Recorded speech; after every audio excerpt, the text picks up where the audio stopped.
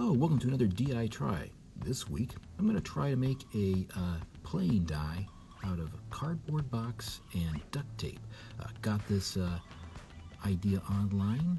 I'll provide a link to that, and there you can see the ideal version of this craft project, but we'll see what I come up with here.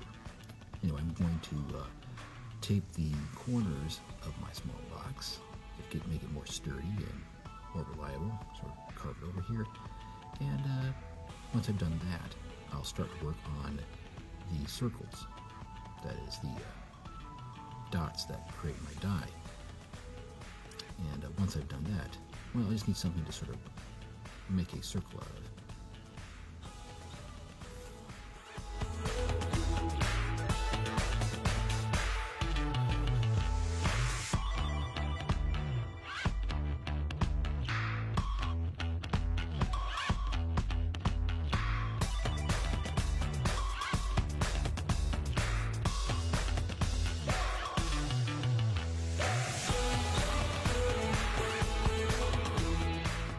Okay, so in order to make my circles, I am simply going to lay out a strip of duct tape and use this small potted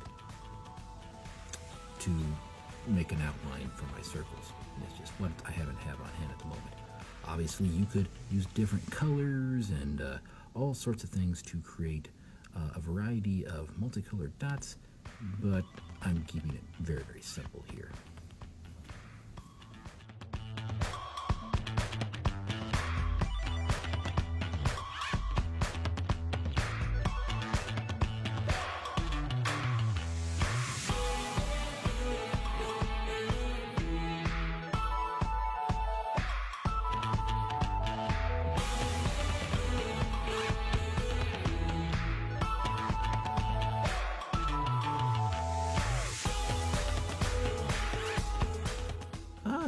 There, I'm pretty much finished. Well, this is, I think, something that is very easy to make and put together, so I thought it would be fun to try. Something you can have on hand at parties, just, bigger than your normal die. Use a family game night. Thanks for watching. Come back next week while I try something different. See you later, everyone.